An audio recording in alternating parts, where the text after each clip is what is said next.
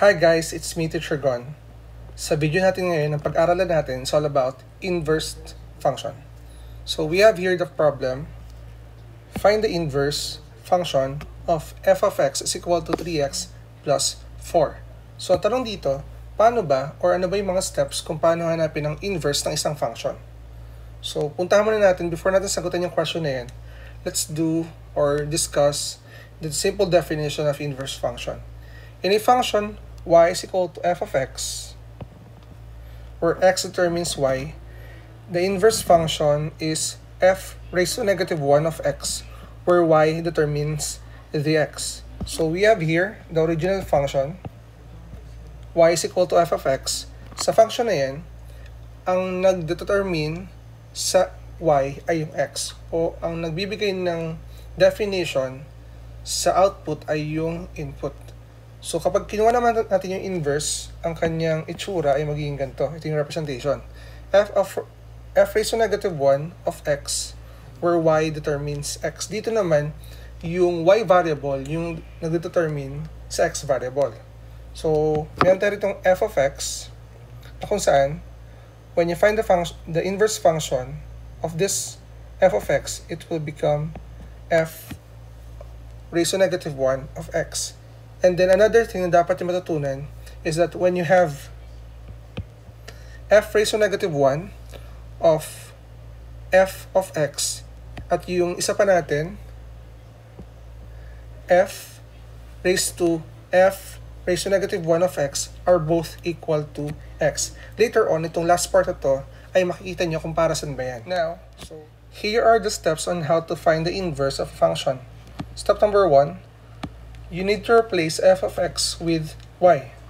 Step number 2, interchange x and y. Step number 3, solve for y using appropriate properties of equality. Step number 4, replace the new y with f raised to negative 1 of x. So let's have the first problem na meron tayo kanina. So ginawa ko rito, nilagay ko rin dito yung steps natin para meron tayong guide on how to find the inverse of a function given the function f of x is equal to 3x plus 4. So, copy muna natin yung problem natin. F of x is equal to 3x plus 4. Step number 1, replace daw natin tong f of x with y. So, palitan natin ng y. So, ang new equation natin ngayon is y is equal to 3x plus 4. So, we're done with step number 1. Step number 2, interchange daw natin yung variable x and y. So, pagpapalitin natin yung pwesto ng variable x and y. So, this will be x is equal to 3y plus 4. Ang pinaka-punto nitong step number 2, lahat ng variable y na mapapansin nyo ay gagawin yung x. At lahat ng variable x na ma-encounter nyo is gagawin yung variable y. So let's go with step number 3. Solve for y using appropriate properties of equality. So try natin. To solve for y, una yung step ditong gagawin ay i-transpose muna si 4 sa kabila. And that will be x minus 4 is equal to 3y. And then divide both sides by 3. Cancel natin to. So, ang matitira na sa right side ng equation natin is y. So, interchange na natin. That is y is equal to x minus 4 over 3. And for the final step, replace the new y with f raised to negative 1 of x. So, itong y natin ngayon ay gagawin natin f raised to negative 1 of x is equal to x minus 4 over 3. Ito na ngayon yung inverse ng given function natin kanina. F of x is equal to 3x plus 4 at ang kanyang inverse ay f raised to negative 1 of x is equal to x minus 4 over 3. So ngayon, meron tayong extra step dito. Paano ba natin malalaman kung tama ba talaga yung ating nakuwang inverse function? So, let's do the checking. Ito yung another step natin, parang step number 5. Checking natin. So, kanina sa last part natin, sabi dito kanina, this one should be equal to x. Ayun yung gagamitin natin for the checking. Sige, try natin. So, dapat,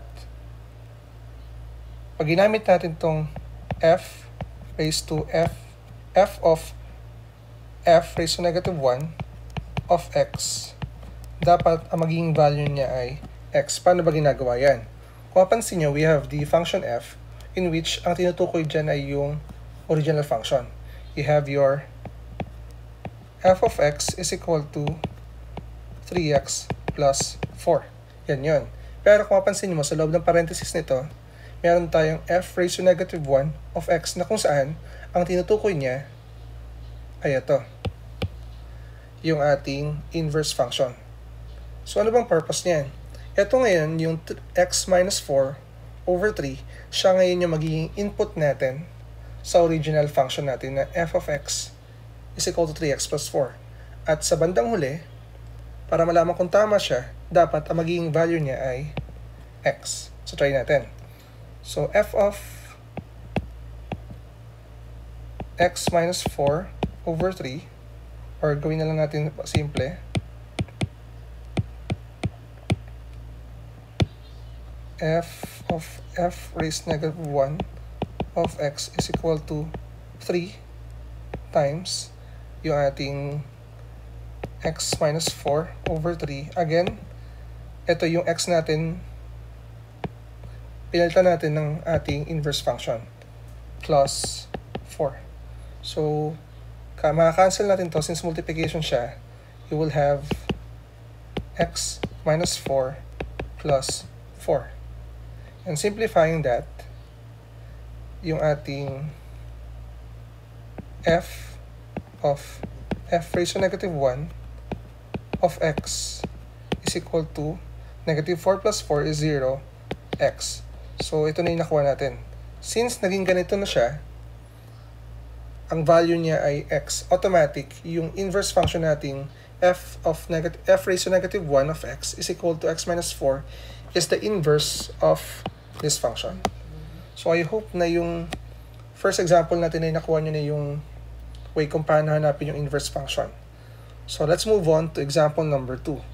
Example number 2 natin is a rational function. So, copy muna natin yung problem. F of x is equal to x minus 2 over 2x plus 3. Let's do the steps. Step 1, replace f of x with y. So this is y is equal to x minus 2 over 2x plus 3. Interchange the variable x and y. Magiging x is equal to y minus 2 over 2y plus 3. So we are done with step number 2. Step number 3, solve for y using appropriate properties of equality. So ang next step natin dito is you need to cross multiply. That will be x times 2y plus 3 is equal to y minus 2. Continue lang natin. This will be 2xy, multiply natin to, plus 3x is equal to y minus 2. So, gagawin natin ngayon, ang next step natin ay pagsasamahin natin yung mga terms na merong variable y sa left side. Transpose natin to dito. Ito naman 3x ay dito sa kabila. So, magiging equation natin ngayon ay 2xy.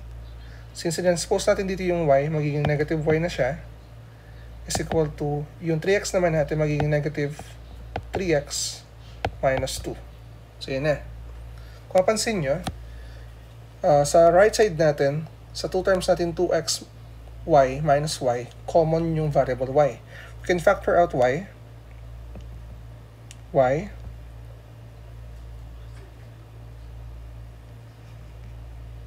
times 2x minus 1. Tama ba? Is equal to negative 3x minus 2. So, kung mapansin nyo, meron na tayong y na kung saan you can divide both sides by 2x minus 1 para ma-eliminate natin to. Ito rin, divided by 2x minus 1. So, your y is equal to negative 3x minus 2 over 2x minus 1. So, medyo marami tayong in-apply na properties dyan. And then, last step natin, replace the new y with f raised to negative 1 of x. So, we have f raised to negative 1 of x is equal to negative 3x minus 2 over 2x minus 1. Ito na ngayon yung inverse function ng given natin kanina. Now, para naman sa ating checking, we will use f of f raised to negative 1 of x. Dapat siya ay equal sa x again. Dito, ang gagawin natin, yung value ng ating inverse, siya ngayon yung magiging input ng ating original function. So, copy muna natin.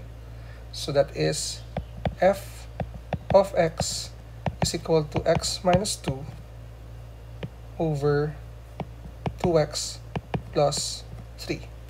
So, try natin. So, ang gagawin natin, replace natin itong variable x, itong dalawang ito, nitong value na to. So, you have your f of f raised to negative 1 of x is equal to negative 3x minus 2 over 2x minus 1, and close natin sa parenthesis, minus 2 over 2 times negative 3x minus 2 over 2x minus 1. And then, plus 3. Again, yung x natin, pinalitan natin itong value ng ating inverse function. So, ang gagawin natin ngayon, we need to simplify the numerator and denominator. So, simplify lang natin. So, that will be, kunin natin kanilang LCD, which is 2x minus 1. Numerator muna tayo. Divide natin, 2x minus 1 divided by 2x minus 1 is 1. Times natin dito, that will be 3x minus 2. Then 2x minus 1 divided by 1, that is 2x minus 1. So, ibig sabihin negative 2 times 2x minus 1. And then over, ito kasing part na to ay yung sa numerator. Sa denominator naman tayo. Ito ngayon ay magiging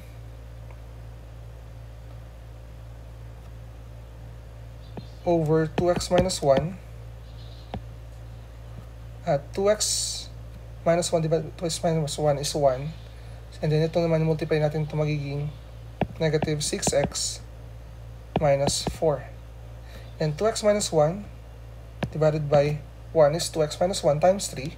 So that is plus 3 times 2x minus 1. So, ayun na. Medyo malapit-lapit na tayo. Simplify natin itong numerator na to, itong part na to. So, that is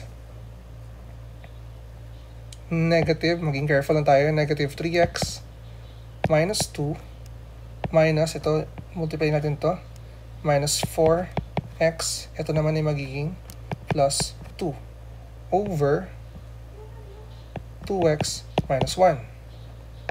Tayo. And then ito naman, denominator natin, simplify natin. Over natin dito, mas malaking fraction bar. Magiging negative 6x minus 4. Ito naman, distribute natin. 3 times 2x, that is plus 6x. And then 3 times negative 1 is minus 3. So yan. Over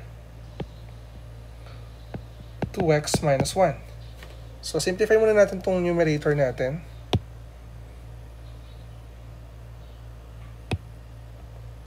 Magiging combine like terms, ito magiging negative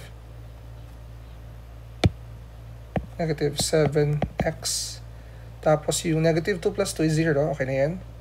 Over 2x minus 1. All over. Ito naman. Yung 6x natin makakancel na kasi negative 6x plus 6x. Wala na yan. Then we have negative 4 minus 3. We have negative 7 over 2x minus 1. So malapit-lapit na tayo. So try natin. This is, copy natin to, negative 7x over 2x minus 1.